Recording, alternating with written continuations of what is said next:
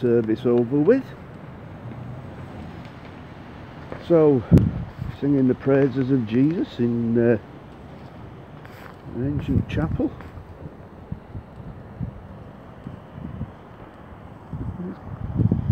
It comes to mind that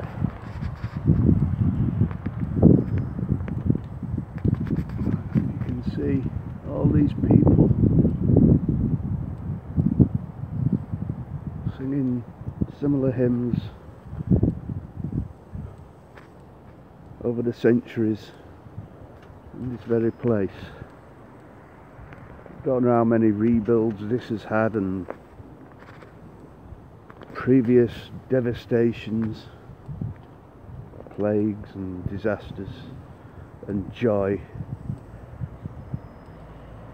And the readings today, Isaiah and Gospel John,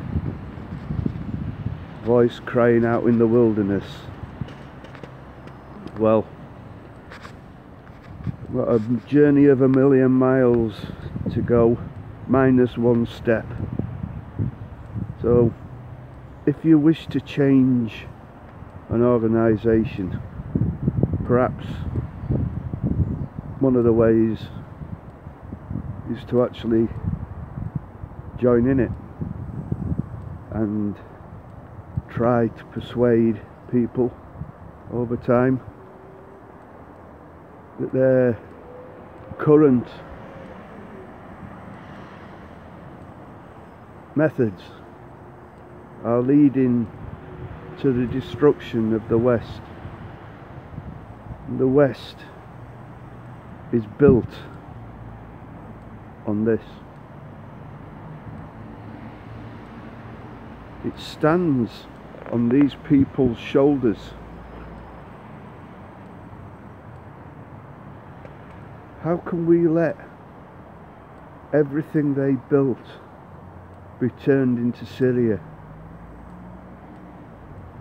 I can't. And one way I'm hoping to change the occasional mind